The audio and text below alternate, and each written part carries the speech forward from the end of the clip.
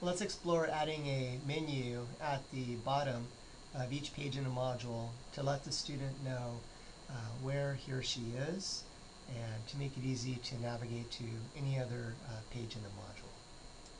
To do that, we're going to click on the Edit button to edit the page. Here's the name of the page, and below is the page itself, and this is our rich text editor.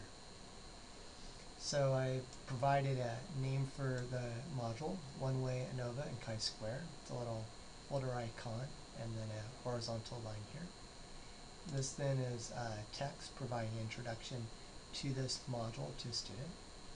Another horizontal line here. And then again the name of the module occurring at the bottom of the page, and a list of each of the pages and assessments that are part of this module, and this is all so far just text. So to turn these into links that the students can use to navigate, I'm going to grab the links from the modules view. So I'll head on over here to modules and click on it. Then I'm going to right click and say open link in new tab so I can toggle back and forth. So here is the module as it appears in the modules view, and there's 1, 2, 3, 4, 5, 6 pages here, and I'm going to grab the URL for the first page. I'm going to right click and say copy link address, and then head back over to the instructor's note page and highlight instructor's note, and I can do Control K, and when I do Control K, a little dialog pops up for creating a link, and I can right click and paste the link, and that's all I need to do.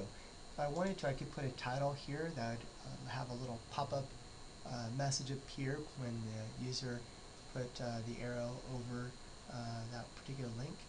I can also say that the target should open a new window, but in this case I wanted to simply replace the current content with the next page, so we'll keep it at none. So we're done.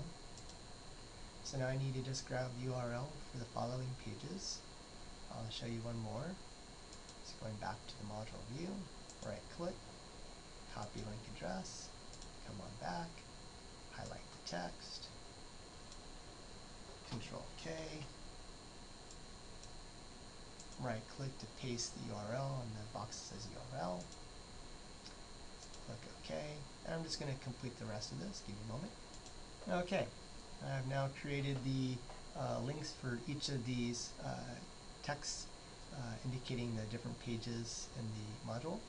So now I'm going to highlight everything along the bottom, the horizontal line, the module 14A, One Way, ANOVA, and chi-square tests the name of the module and all the links. Right click, choose copy. I'll save this page, and I'll click on my link to go to the next page in the module, Reading to Discover. And I'll edit that page, clicking on the edit button.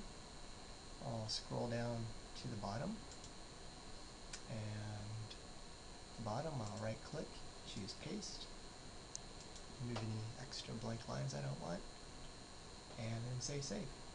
And that's all that I'll need to do for each page in the module, and now students can easily navigate from one page like the instructor's note and go directly to the quiz if they wish. So it's a nice way to help students in navigating through the module and also knowing where they are.